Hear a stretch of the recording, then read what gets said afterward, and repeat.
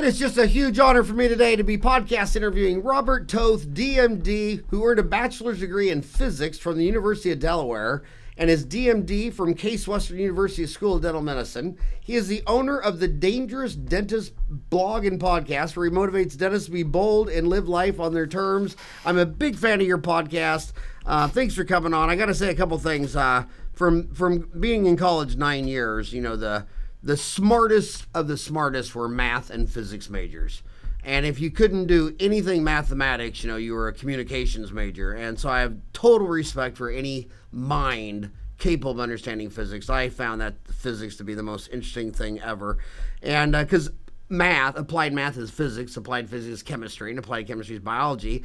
And if you don't get the math applied to physics and applied to chemistry, then no wonder you're an anti-vaxxer and believe in all these, you know, things. You just don't know the fundamental science of how it works. So and congratulations on the podcast. So how are you doing today? Thanks, Howard, for that introduction. But, you know, really the pleasure is all mine. I mean, you and your guests have been, you know, inspiring me. I think listeners get a lot of, you know, tremendous value out of this podcast because, you know, it just opens you up to the possibilities. I mean, when I hear success stories, you know, every day from your guests and from you, you know, eventually I start to think, you know, that's something I can do. I mean, if this guy did it, why can't I? So I think for a lot of, you know, young docs that are inspiring, you know, like myself, it's just listening to, you know, all the positivity and hearing success stories, you know, I feel like we already have kind of a leg up on our peers, you know, because, you know, it takes a lot of modesty to listen to another podcast. So just by listening to this, you know, it kind of separates you from those who think they know it all and those who, you know, are striving for self-improvement. So thank you. Now, do you have your podcast do you upload it to Dentaltown? I don't. I can do that, though, for sure. Yeah, you really should, because we got 250,000 people in Dentaltown and 65,000 download the app. And the whole reason I started a podcast, I started a genre on the Dentaltown app. And there's about 60 people in dentistry putting a podcast on there. And everyone's told me that when they put their podcast on Dentaltown, that's when a lot of dentists see it. And then they go subscribe to it on iTunes. Are you also on YouTube? We're not on YouTube. No, I'm on iTunes, Stitcher, and kind of the big ones there. But no, we aren't on YouTube. So how come you're handsome and you're not on YouTube? And here I'm short, fat, and bald, and I'm on YouTube. You have a face for YouTube. I have a face for iTunes. But yeah, it'll be the best. It'll be the best marketing thing you ever did. Put it on the Dentaltown app, because it's funny, when I started doing Dentaltown, this podcast, they said, well, dude, I have an hour commute to and from work. I need 10 shows a week. And I'm like, well, I can't do 10 shows a week. And what's amazing is they get in their car, they open up that Dentaltown app, they start scrolling. What are they in the mood for today? You know what I mean? And so I don't think in fear and scarcity. I think in hope, growth, and abundance. And anybody who's helping my dentist homies like you, I'm your biggest fan. So tell us about your journey. You.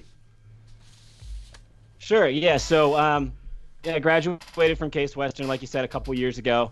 Right out of school, you know, didn't really know what I wanted to do. I don't feel like we really were prepared very well. I mean, even from the basics of repaying loans to starting a practice, or, you know, looking for a mentor or leadership positions. And, you know, we weren't trained on any of that stuff. So I started out working for a private practice, which had 5 doctors in it, but it was just a single location. I found that, you know, I wasn't being compensated very well, and I actually ended up going over to a corporate job, and I ended up making a little bit, you know, some more money there. And I do have quite a bit of autonomy. So yeah, I went over to the dark side for the last year. Well, what was the company? What was the DSO? It's a smaller group. It's called Ullery Dental and Orthodontics. You actually had a guest on your show. They started X-Ray Upload. Oh, I don't know if you remember that. Absolutely. Those two guys. They actually worked for. They only have 5 locations in Maryland. But he actually worked for the company, so I knew him personally. So when I heard him on your show, I gave him a call right away. Said, "Man, one day I'm going to be on that." Right on. So when you said you worked in a location, had 5 dentists in one location, I always think I hear the bizarrest things from dental students. Like, I was sitting down some luncheon at a dental school, and some guy, I said, well, what are your goals? And he goes, well, 5 years out of school, I want to have 4 locations. And I thought, that is a weird goal. I mean, because are you talking about 4 locations with 1 dentist in each one? Wouldn't you rather just have 1 location with 4 dentists? I mean, you worked in a location that had 5 dentists in one. I could name you 100 dental offices that do $3 to $5 million in one location. I don't know why. You should try to grow your earnings, not grow your locations. It's like in the .com bubble era, went from '94 to March of 2000. Everybody's talking about clicks and clicks and clicks. It's like, well, you can't buy coffee at Starbucks with clicks. What is your revenue? What is your net income? So you just want to grow earnings. So you were an associate for a small singular location of 5 dentists. Then you went to a DSO, and then what? Well, right now we're actually looking at a couple of properties in a small town where my fiance lives. So you definitely got me turned on towards the small town and demographic searches. So we just found it. It's her hometown. Her families are there. I love her family a lot. They're great. So we just decided that's where we want to open up shop. So right now we're looking at different locations, kind of playing with the idea of doing a startup. But obviously it's a ground up construction, but that tends to be a little bit more expensive.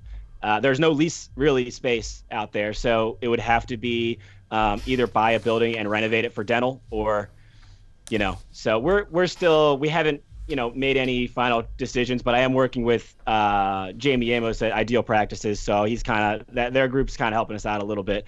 And let me ask you a question. I mean, as far as owning a practice, I mean, this is something that unfortunately I didn't think about right out of school. I wish I had.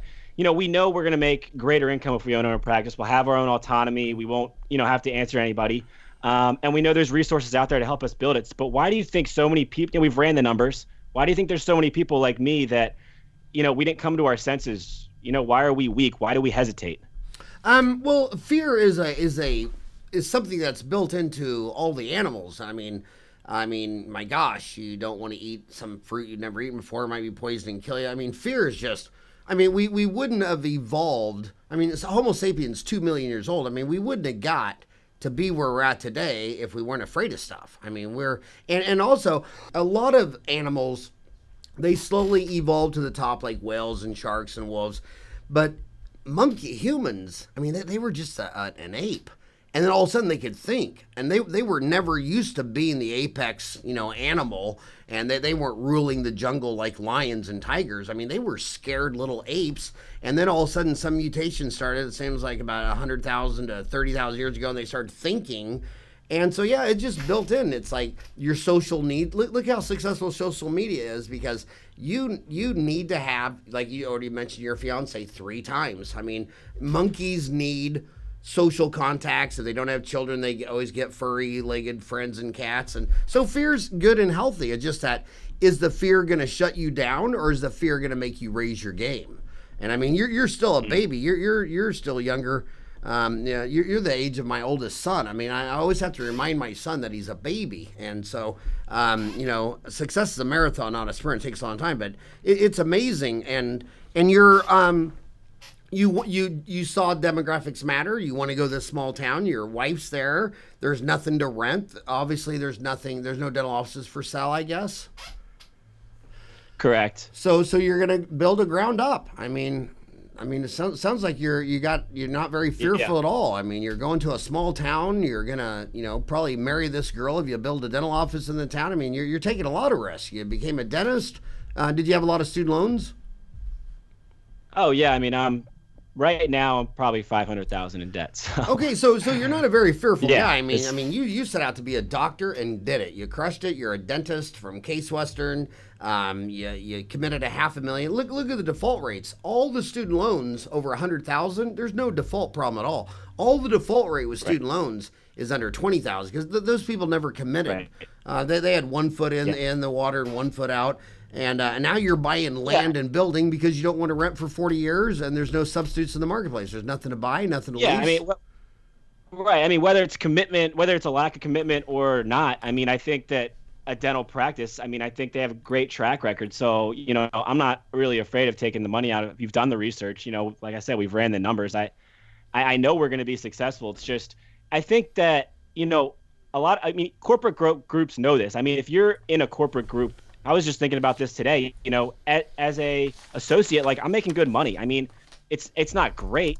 You know, I'm not really paying down my loans very quickly because I am, you know, kind of putting the money aside for my own side project. But the point I guess I'm trying to make is the amount that we're making is good enough that I think it's easy to become complacent. You know, whether it's, you know, 30% or if you're making 150 or 175 maybe as an associate, you know, it's I think it's really easy to get stuck there for 5 years, and then, you know, all of a sudden you look around and it's like, oh, well, now I have kids, now I have a family, you know, is it really worth the trouble now? You know, maybe I don't really want to, you know, passion kind of gets dried up. And I think that that's not something that people really talk about. But, you know, I think if you have a desire to start a practice, I think you should probably act on it sooner rather than later, because you just never know if you're going to have that passion, you know, in a couple years.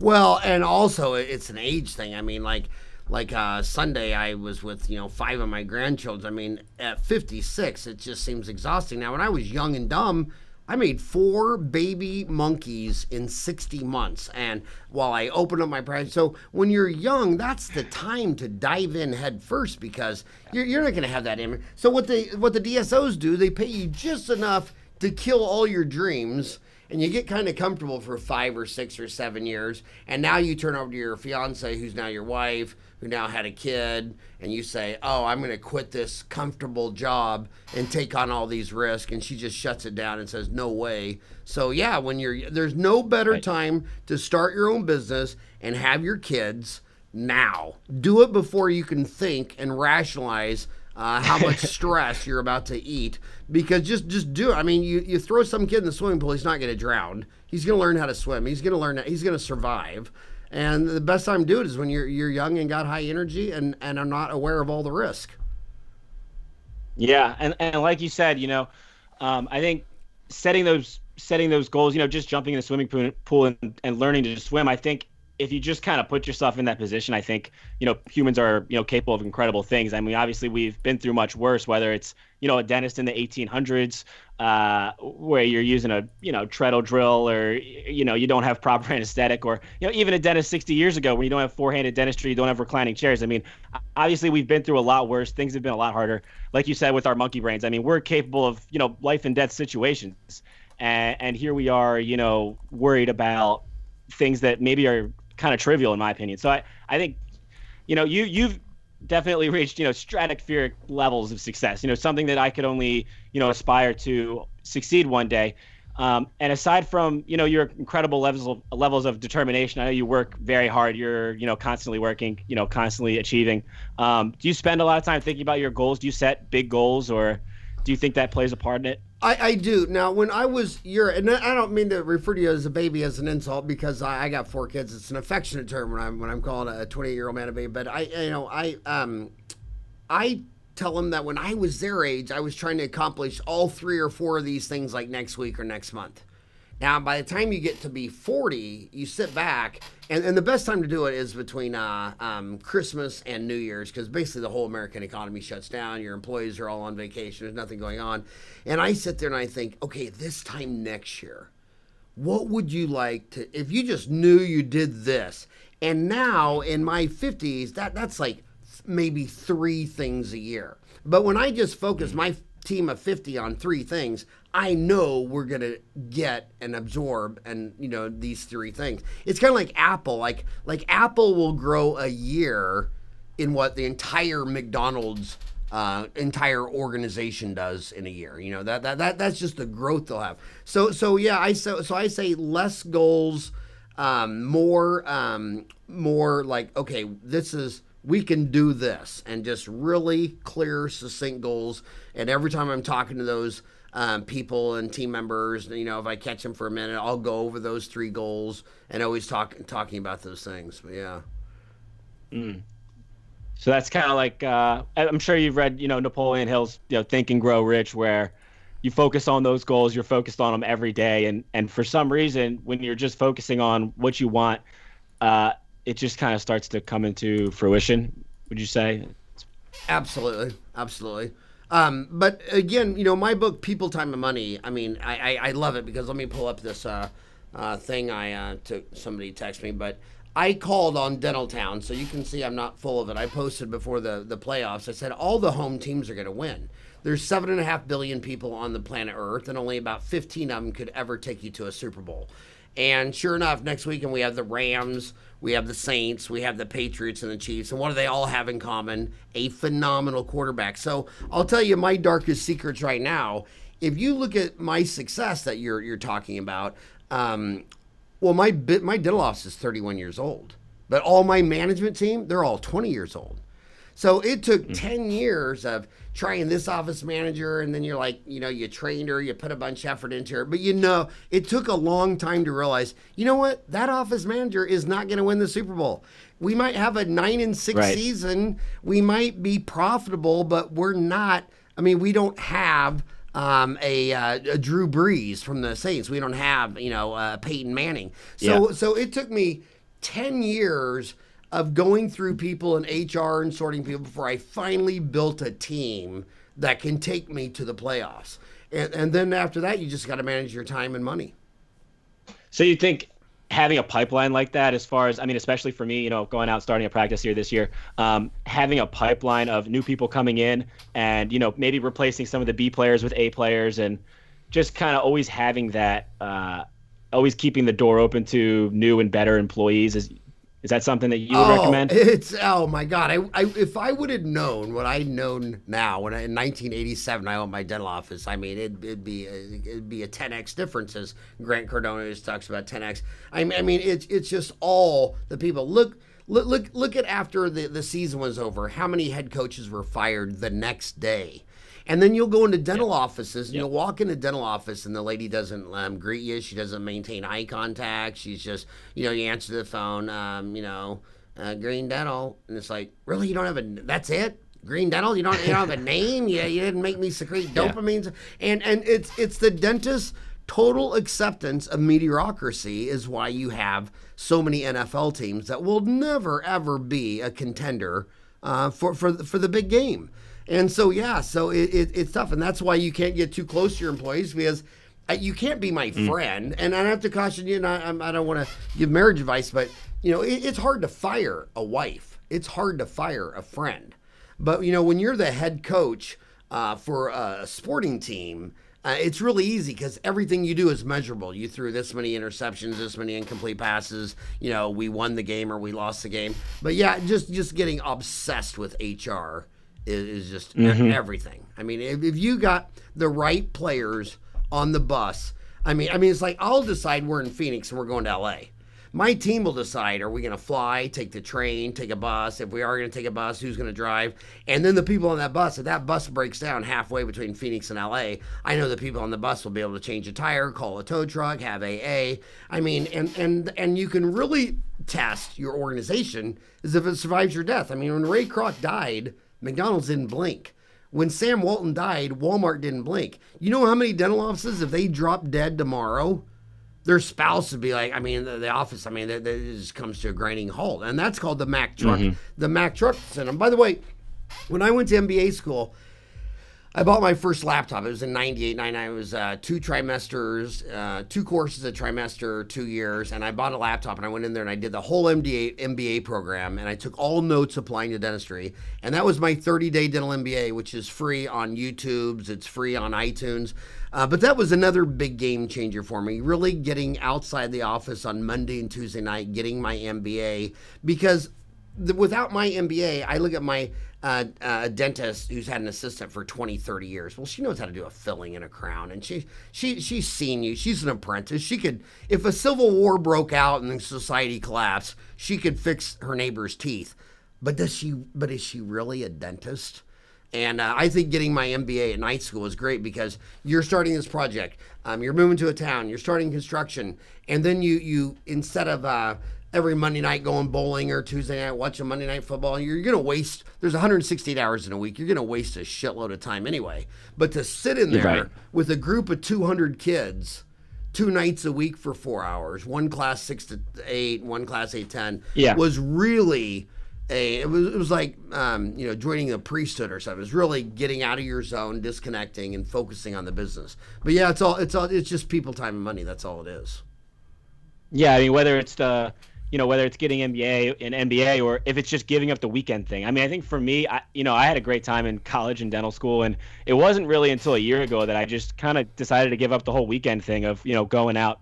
being hungover, whatever it be. And it wasn't until I gave that up, like you said, whether you're disciplined, going to class during the week, or if you're going to give up, kind of the weekend party life. I mean, it wasn't until I did that was when I really started to see big changes in my life. And I think another good thing you said there was, if you're not growing, then you're shrinking, and I think a lot of people get complacent, with where they are because it's comfortable. And, once we get complacent, you may not think that you're shrinking in a sense, but, maybe your staff's getting a little bit older, or, they're maybe losing their edge, or you're just not growing. You're not getting better people in there. And then, what are people going to say? Oh, well, I mean, that sounds great and all, but, I don't have the time. I mean, is it really worth it, to try and grow something that's already working, maybe? Well, I would, you started off this podcast saying that, success leaves clues. And so what I tell the graduates is that, all the DSOs are going to come in the dental school and they're going to get all the attendance because they bring in free lunch, it's free pizzas. And so everybody's there for their free pizzas. And then they just speak fear and doom and gloom and scare the hell out of anybody that, Howard's old. And when he was little, all the pharmacists own their own business. Now all the pharmacists are employees at Walgreens and CVC. And that's going to happen to dentistry.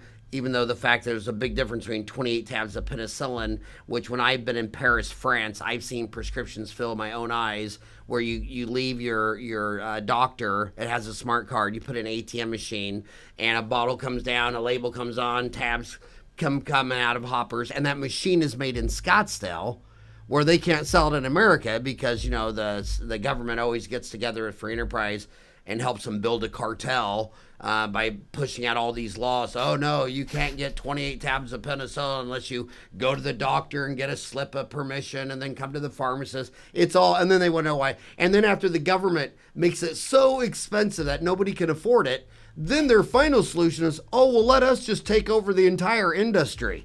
It's like, dude, if you weren't in the industry, everybody could afford it today, but you're 50 years of screwing it up and regulating it and all this kind of stuff.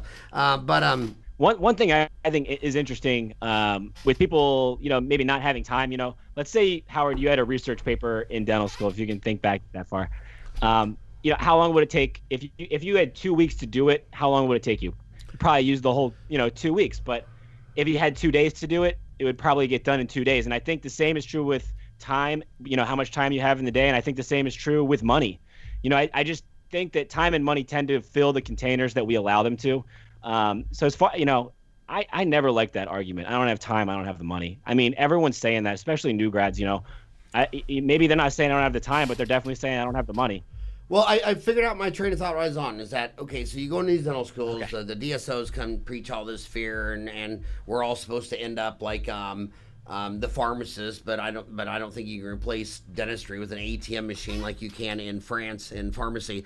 But the bottom line is, if that's a true, if success leaves clues, then if you graduate from this dental school this year, you should be able to go to the principal's office and get a list of on an email of all the people who graduated 3, 4, 5 years ago. Email them all and say, well, did you all leave and go to the DSO and did you live happily ever after? Mm-hmm. Well, there's no freaking data for that. All the data I see is that and I don't like to throw DSOs under a bridge because they live in an aquarium and I live in an aquarium. I get that feeling and it's not fair. Like if a private dentist has an infection control problem, it doesn't make the newspaper. But if a DSO with 500 locations does, it's in the New York Times. But nobody can keep associates because after you've gone to 8 years of college, you're not the type of person that takes orders. You know who takes orders? An 18-year-old grunt in the Army.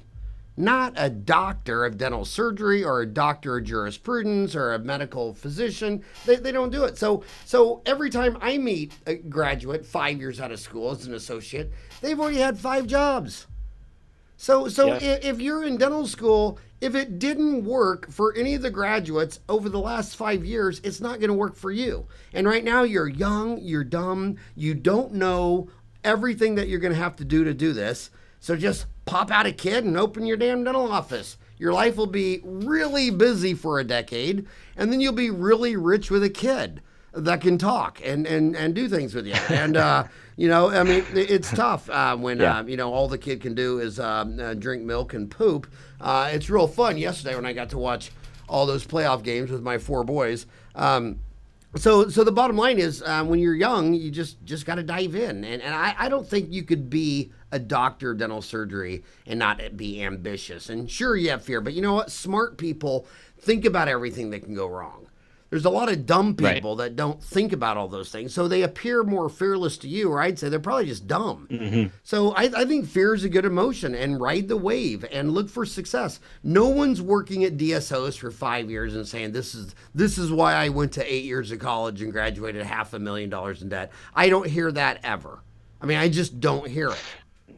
No, and to your point, I mean, if you can get into dental school, you can get through dental school, you can pass boards, you can do all that. There's no reason why you can't start a dental practice. But you know what I was told, and I don't know if I was necessarily told this directly, but the general consensus is that you don't have enough clinical skills, you don't know how to operate a business, and you're just not ready. And it's really easy to think that to be true, but unfortunately, you know, even after being out for a couple years, there's still a lot I mean, I think maybe you want 6 months, working for a DSO or a private practice just to get your hand skills up. But I mean, I still don't know a whole lot about business and running a business. I mean, I realized at some point or another, I'm just going to have to dive in, and thinking that that's going to kind of come by osmosis in 2 years of working, it's not. You might as well just go for it. I mean, I wish I would have.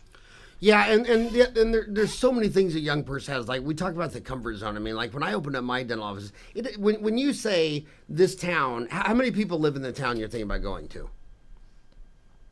Roughly 13,000. Okay, 13,000. So someone might say, how many dentists are in that town, would you guess? A couple. One or two, but they're older. Just one or two in a town of 13,000? I would guess. There's half of America lives in 147 metros. The other half lives in 19,000 towns. Most of those small towns have a dentist for every 1,000 people. So if it's a town of 13,000, I would guess if I got on my smartphone and put dentist near me in the middle of the town, about 13 names come up, because the draw is usually 2x of the town population. So the town population is 13,000. The draw is probably 26. There's probably 1,000. Right. There's probably 13 dentists. They're each getting about 2,000 people. The thing they forget is they're all old and lazy, so they all work Monday through Thursday, 8 to 5. When I opened up my dental office in Phoenix, my God, there was a bunch of dentists on the corner Monday through Thursday, 8 to 5. But Friday, it was only, we went down from like 12 to 4. And then on Saturday, it was just me and Mattern, because Mattern came from Creighton. He had 4 kids. I had 4 kids. We were hungry. But Saturdays, I mean, there was only 2 dentists in this town. And every toothache was a root canal buildup and crown for $2,000. And, well, about 1 in 4 would be an extraction, and 3 in 4 would have been a root canal buildup and crown. So when you get out and you make some mistakes and you say, oh, my overhead's too high, or I shouldn't have bought that. Well, you're young. You can just crank out rock, sand, and water all day long, every day. And sometimes I would work a Saturday, and I go into 7 and be there till 7. And I mean, you know, it would just did huge sums of money. And I was just earlier than that working parking cars at the Hyatt Regency, or at, I was basically minimum wage. And I just couldn't believe it. But it's out there for those who work. I see the same thing in San Francisco, where everybody says there's way too many dentists in San Francisco. It's crazy. Yeah, there's way too many Monday through Friday, 8 to 5, but there's not any dentists in San Francisco after 7 p.m. any night of the week, or Saturday and Sunday. Like in Phoenix, Arizona, if you fell off your bicycle on Sunday or on Christmas, the ambulance would be there, the police would be there, they'd take you to an emergency room and be fully staffed with doctors. So I hope you fall off your bike and break your leg. Because if you fell off your bike and broke your front tooth off, you couldn't find a dentist in Phoenix on Christmas to fix that if you had a gun. I mean, literally. And then dentists say, well, there's so much competition. Yeah, and I think you're absolutely right. Unfortunately, most people don't want to work those types of hours. But yeah, I mean, you could absolutely clean up. I mean, emergencies and same-day treatment is such a big part of dentistry. I mean, as everybody knows. So I think just cleaning up on emergencies and people who work long hours, I think anyone can make a killing, probably anywhere. But yeah, I mean, in that small town, like you said, I mean, there's got to be more dentists. I think there are a couple, but like her dad practices there, and he hasn't taken on a new patient for I think about a year, and he works similar hours to what you were doing. He does like 6 days a week, sometimes 60 hours a week. And he does not accept new patients. and he hasn't taken a new, and he cranks it out. I mean, there's too much dentistry there. You know, he should tell him to write an article with Dental Time magazine. You know how rare it is to find a dentist that won't take new patients? I mean, you know how rare that is? I don't, but it sounds. Well, he should write an article on it, because what dentists do. Okay. It's the same thing with orthodontists. They're very upset about Invisalign. They're very upset about Smiles Direct Club, because on, you know, the 5 rules of a business: is it faster? Is it easier? Higher quality? Lower cost? Is it more miniature? And they want to build their efficiencies. They want to get better marketing. They want to be on Instagram. They want to do every single thing possible, but they don't want to budge on that $6,500. And now you see Smiles Directs rolling out and saying, "God, we'll do it for $2,500." And so one of the biggest things you have to decide at the fork of the road: are you going to be that all-star quarterback and do a low volume, high expensive, high fee, where you're like the super dentist, like you're Drew Bledsoe, you know, you're Peyton Manning? Or are you going to go for the other half of the American market, which you take my insurance, you're on my plans, and I just want it faster, cheaper, easier? So that's a big strategic, because both business models work in strides. But where it doesn't work is when you don't know what path you're on, and they say, "Oh, I want to be Drew Bledsoe or Peyton Manning, but I'm going to do it for all these PPO fees." So they start getting all this high-tech equipment. They're going off to Coyce and Spear and Ross Nash and Pankey Institute and Dawson, and they got all the Mercedes-Benz there is, but they're selling it for the price of a Chevy. And then you go in there, and a lot of times those offices have, you know, labor that's 30%, 35%, because they have it. You know, GM has a Chevy, a Pontiac, an Olds, a Buick, a Cadillac, and these dentists come out and say, "Well, I'm just going to sell all those cars in one factory."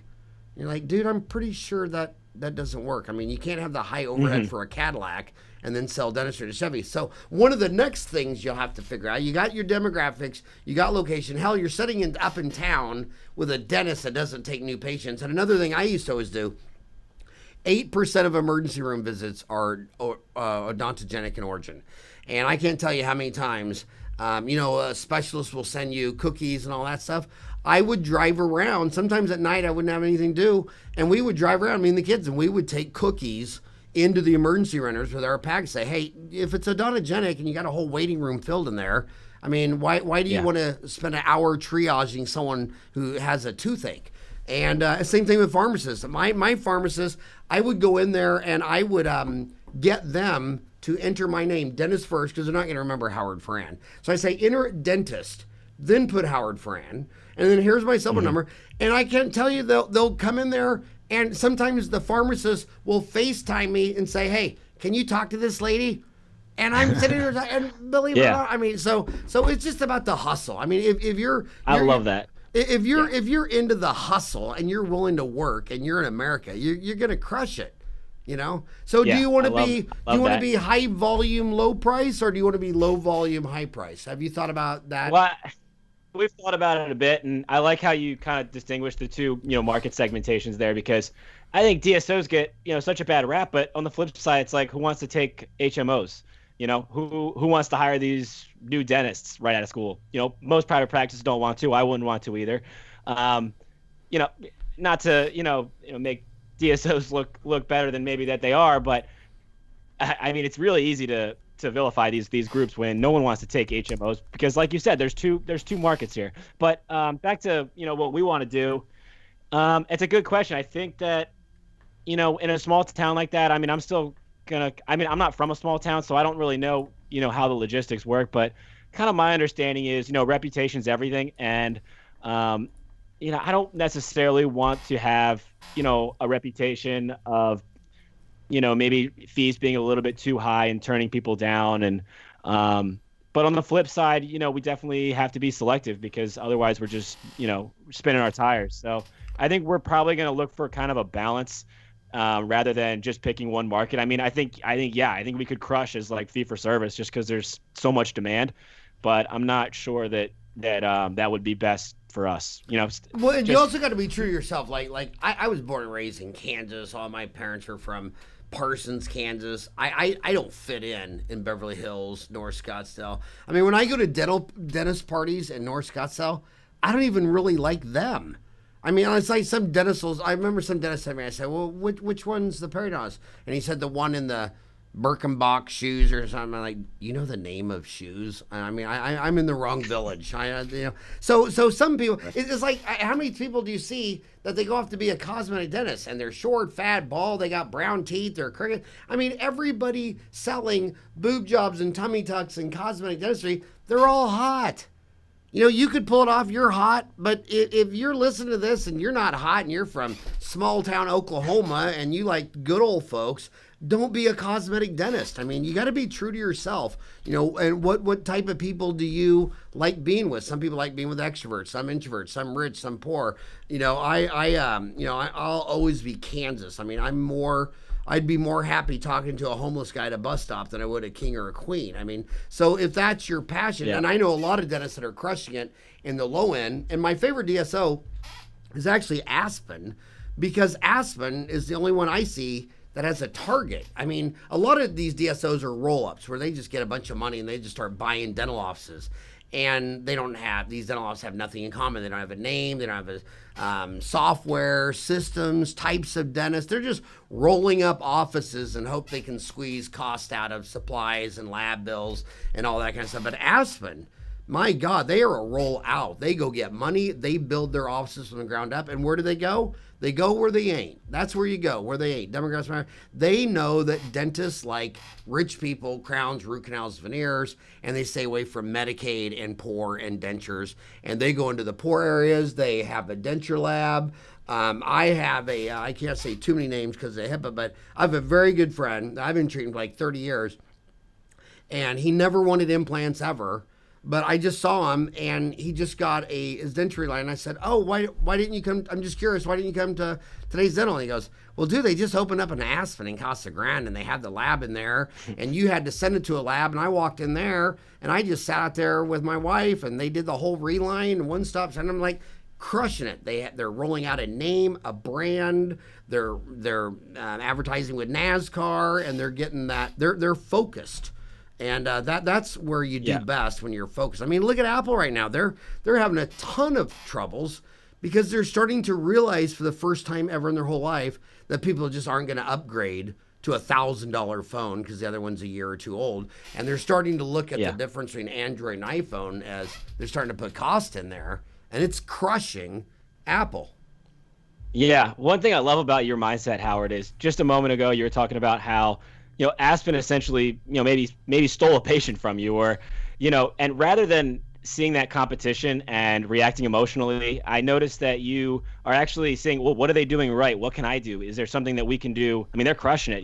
Can we maybe use some of their ideas? Or, it's a totally different mindset. And I think part of the reason that a lot of people don't like DSOs, and we talked about this earlier, is just fear. I think it's a fear that they're going to take your income or take your patients. And because, we make decisions on things, like you said, based on emotion first. And I like that you don't, that you don't let your emotions kind of dictate, how you feel about, other businesses. Well, you either think in fear and scarcity, or you think in hope, growth, and abundance. And I can tell you 30 years in Ahwatukee that when I got here and I ran across all the street to meet all my new classmates, I thought they were going to be just like dental school. And half of them just like slammed the door in front of me and didn't want anything to do with me and lived in fear. And the other half were like, come on, have a beer, let's watch a game. Well, 30 years later, which ones were much happier and richer and crushed it? The ones that, I have no problem giving the dental office down the street from me my emergencies when I go out of town. I want what's best for the patient. And if you're always thinking, it's like when Arizona tried to build a dental school, the only person that opposed it was the Arizona State Dental Association. They tried to block it. And I said, well, look, dentistry was a profession going back to G.V. Black. Everybody in this room is going to die. All right? So everybody in this room blocking in dental school, let's speed it all up. We're all dead, and there's no, dentistry dies when we die? It's just a stupid mindset. And competition's good. And I saw it, and I told the orthodontist, I saw this in bleaching. Way back in the day, it was like 87, 88, this company, Omni, out of Arkansas, comes out with bleaching. And it was brand new. And I remember calling Gordon. There's no research on it. So we started doing it ourselves and all this kind of stuff. But we were getting $250 an arch. So we were making $500 a case. It was just like shooting fish in a barrel. Everyone was having fun. Everyone was loving it. And then Crest came along and said, 500 a mouth? We got this thing for $50. And it killed the business overnight. So the first thing we had to do is go from $250 an arch to $250 full mouth. And the orthodontists are facing that now. I mean, what's good for the country? Immigration competition. What's really bad for the country is block out all immigration and let the government pass all these restraining of free trade, and the other countries can't export into your country. What you want is the most competition for labor, ideas. And I think it's one of the funniest things about America. You ask any American, well, what made America great? Oh, well, people migrated here from all over the world, and the Italians brought pizza, and the Irish brought liquor, and everybody came here and built all this great. So you're like, okay, so you're pro-immigration? No, I'm totally against immigration. Yeah. Same thing with you know, they don't want Aspen to come in. Hell, they're worse than that. The S&P 500 goes to Washington D.C. and says, will you limit the import of this product so I can charge 20% more? Well, I mean, that's not going to solve anything in the long run. No doubt. I mean, there's no doubt that competition is good. I mean, obviously, you know, a lot of you look at the, you know, public, you know, USPS mail, or, you know, any of the public services, and you see a lack of competition, you see a lack of competence. So there's no doubt that we need competition in business, and we as dentists need competition too to step up our game. I think with the immigration thing, I think a lot of people, you know, at least for me, I'm definitely cool with people coming in as long as, you know, they're maybe paying taxes, or, you know, as far as the immigration argument with people, you know, coming to this country initially, I think the statistics are about 30% went back because they didn't make it. You know, there was no welfare system. They didn't have what it took. You know, they showed up, they were hoping things were going to be good. And for a lot of people that immigrated here, when we started this country, they, you know, packed up their bags and went home because the reality was they didn't have the goods. And I think that resilience is what makes this country so strong. And, you know, I don't think you can have it both ways. I don't think you can have a welfare system and have open borders. I think you got to kind of pick one or the other. And I mean, you know, as long as people are paying in taxes, I had no problem with competition. I think it's good. That's a brilliant mind you have, because that's what Milton Friedman said about it. You can't have open borders with a welfare system. Once you start telling people they don't have to go pick strawberries for $10 an hour in the Arizona desert and they can just get welfare, well, guess what? It doesn't work. You mentioned at the beginning of the show that you were a big fan of Jamie Amos. He's got two websites: how to open a dental office and idealpractices.com. So tell us your journey. Are you using Jamie now? Yeah, we're using him now, and his team's been great. I mean, they're always following up with us, and, you know, because right now we're kind of, you know, at a standstill. We're kind of stuck in park right now, just looking for the right building. But, you know, they're always staying in touch with us, and very positive, just good energy, just a good guy. I mean, you know, looking back, could I have done it on my own? You know, maybe, but it really gave me the confidence that I needed to take those steps. So for me, that's worth the price of admission right there. But you know, as we move along this process, I think they're going to prove more and more valuable. And what is the fee? Is it just like lectures, tapes? Is it a consulting fee? How does the money side work? Well, we put down a down payment in the beginning, and then there's kind of more as it goes. I mean, we're with the high-end consulting, you know, program. So, you know, we pretty much have, you know, we're talking with Jamie. They have a team of, I think, 13 different people, and each one is very specialized as far as negotiating with the bank, negotiating a lease, you know, supplies, you know, construction, you know, everything. They have basically specialists in each category. So, yeah, I mean, all the tools are there. It's funny because I've been one of the mantras I've been saying about forever and ever and ever, and just repeating myself till I can't even stand to listen to my own self, is that dentists always want to invest all their money in you know, a $150,000 CAD cam, $130,000 laser, $100,000 CBCT, and I always tell them the number one return on investment will always be a dental consultant.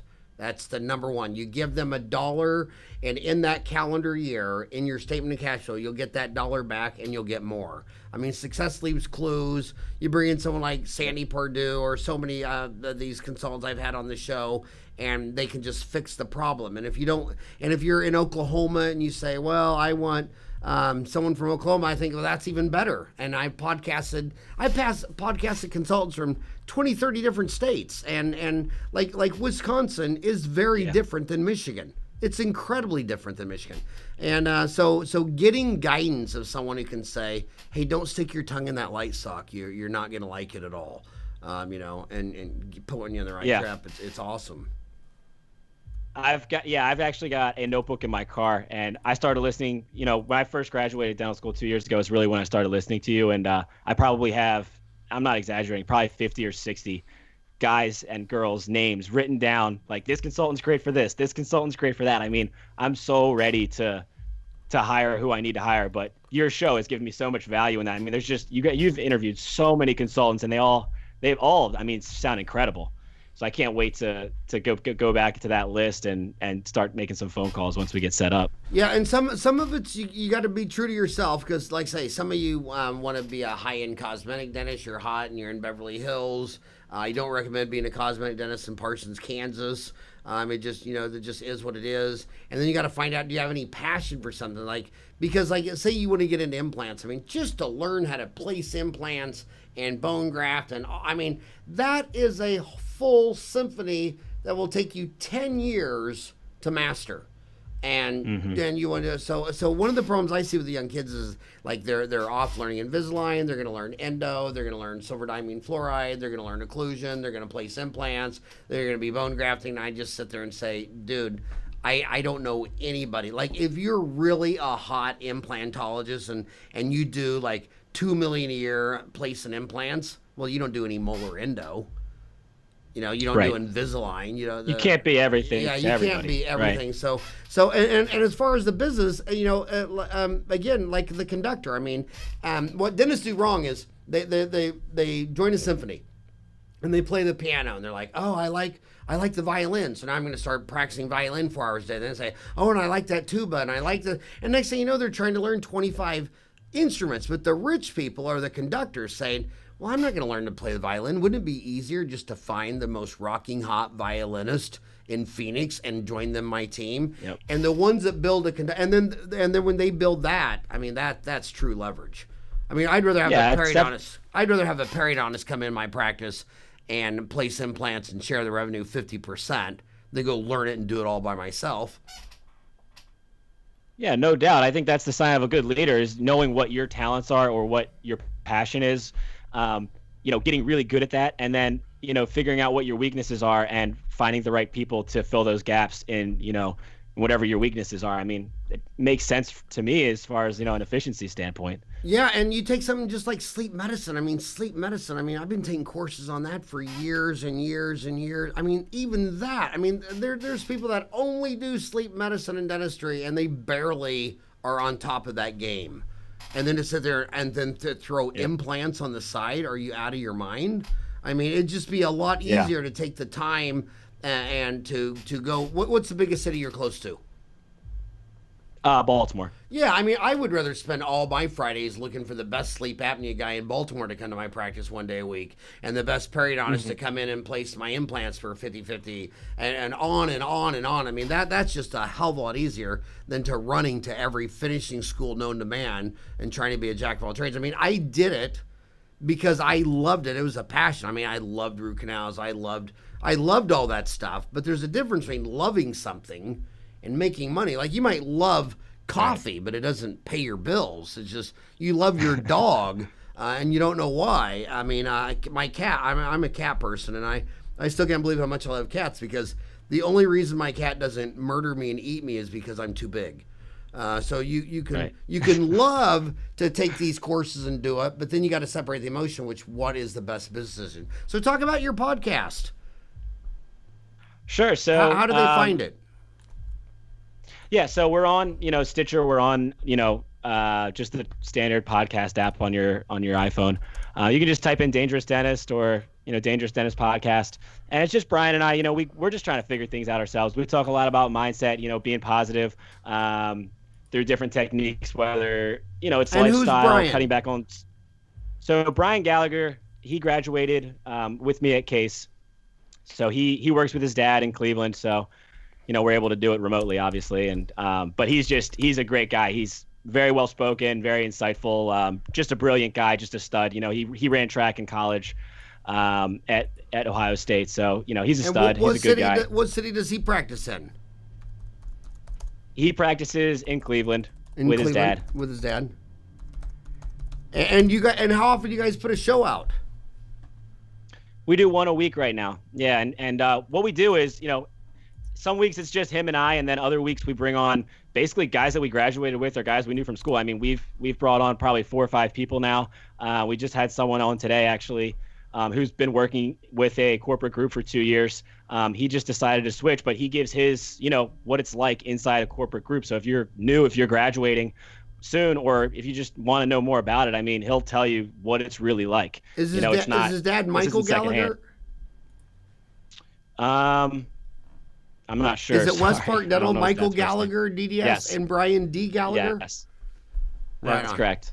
Yeah, and then your homies gotta love it. I'm sure kids in dental school and just graduated in the last year or two love the fact that you guys are young and fresh and are just doing it. Are you having fun with the show?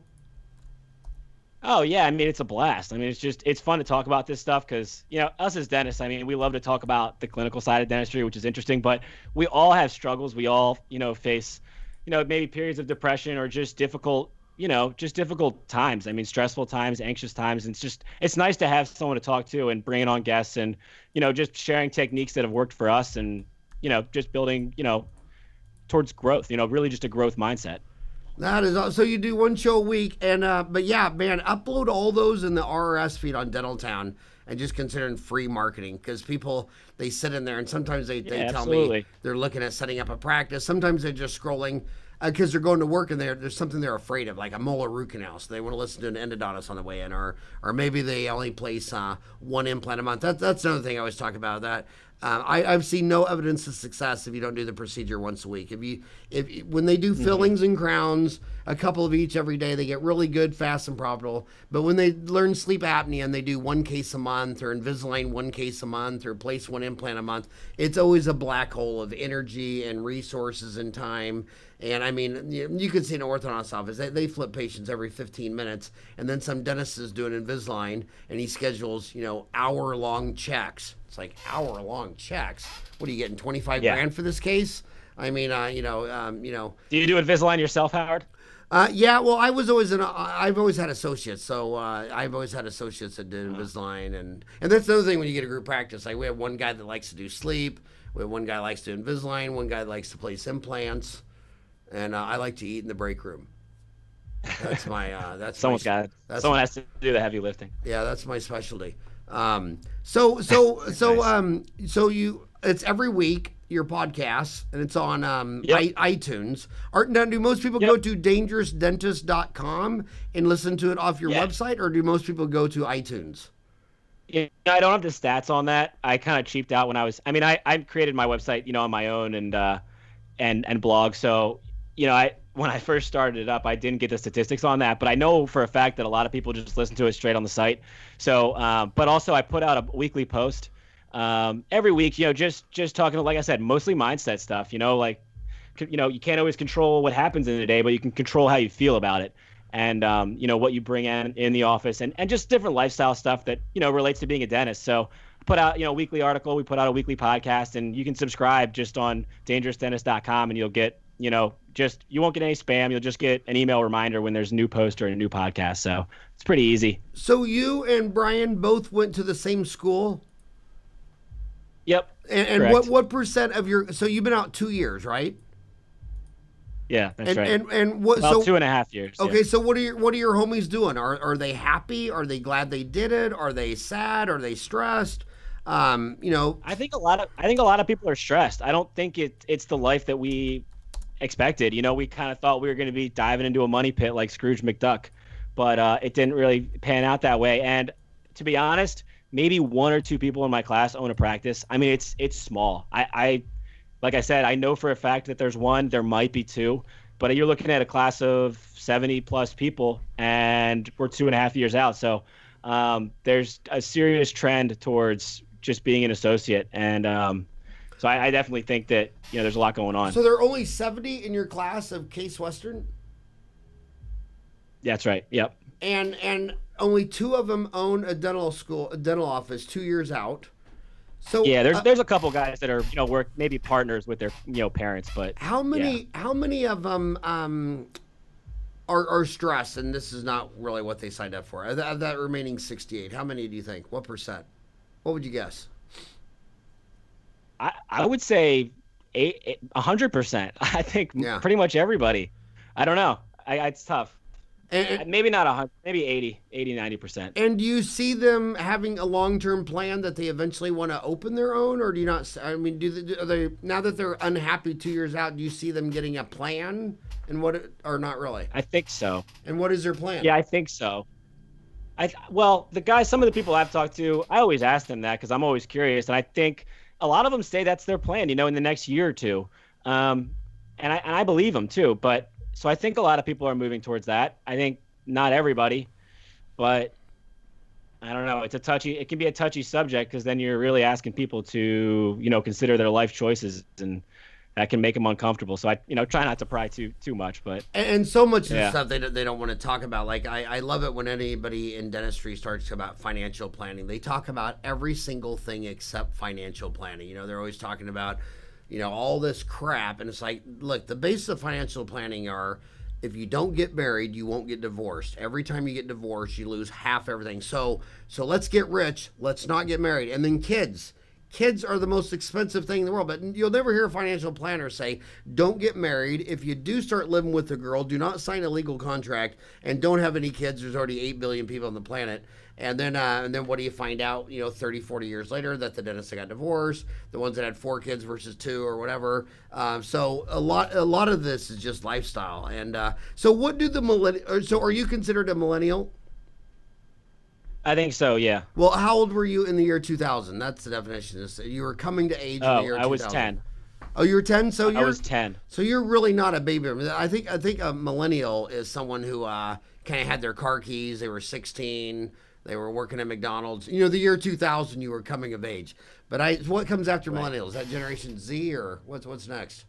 I forget if it's X or Z. It might be. Z sounds right. Yeah, and there's no science behind any of it. But I'm really worried about that generation. And what does your generation not like about my generation, the baby boomers? I mean, when you're a young dentist out there and you're going through your journey, what do you look up at the older people like me and say, good job, and what do you look at and say, bad job? I think what I look at is, I say good job because, pretty much what, from my understanding, is your generation, just went out of school and went for it. And, you weren't bogged down on social media and spending hours watching TV and partying and looking at Instagram. And, you were just getting out there and working. We live in a different time now where, unfortunately, it's a lot of, participation trophies and it's just a lot of babying and not only that, but then the other side of it too is I think your generation had it a little bit easier in the sense of fees were maybe a little bit higher. I think to succeed nowadays, I think you really need to have all your ducks in a row. I don't think you can just go out and open a practice and just hope that you're going to make money. I think you really need to do your research, and we're not really expected to, for the cost of fillings aren't really expected to go up in the next 10, 15 years. I think efficiency and having the right systems in place is more important now than it's ever been. So, but I think sometimes the boomers don't necessarily see that. They're like, oh, it worked for me and I was successful, maybe in the 80s and 90s. But now I don't think a lot of them realize that we have to work a little bit harder to, just getting out of debt. Just look at the student loans. It's not close to, inflation doesn't even touch so back to financial planning. If you don't, Bill Maher says it all the time. They'll say, well, how did you have enough money to give that congressman $1 million for his campaign. He goes, because I never been married, I never had a kid. Boom. Another thing, they come out of school. I watch them in these 2 dental schools here, and they come out, and they're $400,000 in debt because these private schools are $100,000 a year. And I know their dad. Their dad's a dentist. I say, you need to go back home and live free with your dad and walk to work and just put away.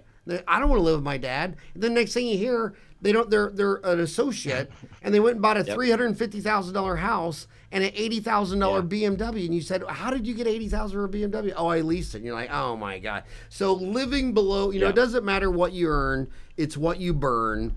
And but as far as that's a big problem. Yeah. So the baby boomers, that's a big problem. I say the baby boomer dentists did our job. If your mom cried when you graduated from dental school, I mean, when we leave a profession so much that your mom's crying at your graduation, we did our good job. And your generation is going to do fine because the people are the country's getting richer. They're having less kids, and there's simply more money for whiter, brighter, sexier teeth. I mean, you go back to World War II. One of the #1 rejection for a grunt to join the army was he didn't have 7 teeth. I mean, that's just not an issue today. I mean, can you imagine that? You're trying to fight the Nazis and Imperial Japan in World War II, and you can't go fight because you don't have 7 teeth in your head? I mean, times have changed, and so I think dentistry is going to do good. I love the names of your podcasts. How to use meditation for a painless injection. 5 easy steps to treatment plan presentation. Is selling dentistry immoral? Are your dental assistants driving you crazy? I love your shows. And you have them on communication, corporate dentistry, dental assistants, dental economics, extractions, leadership, lifestyle, meditation, mindset, money, motivation, practice ownership. I'm so damn proud of you. I know you're going to crush it. I can always smell success. I mean, you're already thinking about it. You're already talking about it. You got the drive. You just need some time, and you're going to crush it. Thanks, Howard. That means a lot coming from you. Well, it'll happen. Hey, thanks so much for coming on the show, and let me know if there's at howard@dentaltown.com. If there's anything I can do for you or help you or whatever. Just thanks for coming on the show and sharing your journey, and good luck with the Dangerous Dentist podcast. Thanks, Howard. It was a pleasure.